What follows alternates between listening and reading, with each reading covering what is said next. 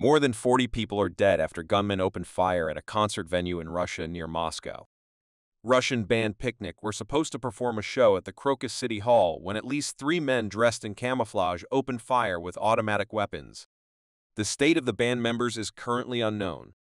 In videos online, people can be seen screaming as shots are fired. People are injured on the ground too. Also, another report says that the gunman threw a grenade or bomb that started a fire.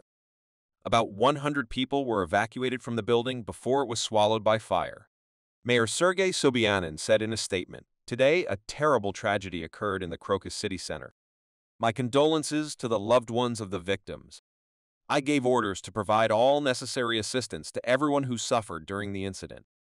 On March 7th, the U.S. Embassy in Russia received an alert warning people to avoid large crowds, stating that extremists have imminent plans to target large gatherings in Moscow, to include concerts, and U.S. citizens should be advised to avoid large gatherings over the next 48 hours.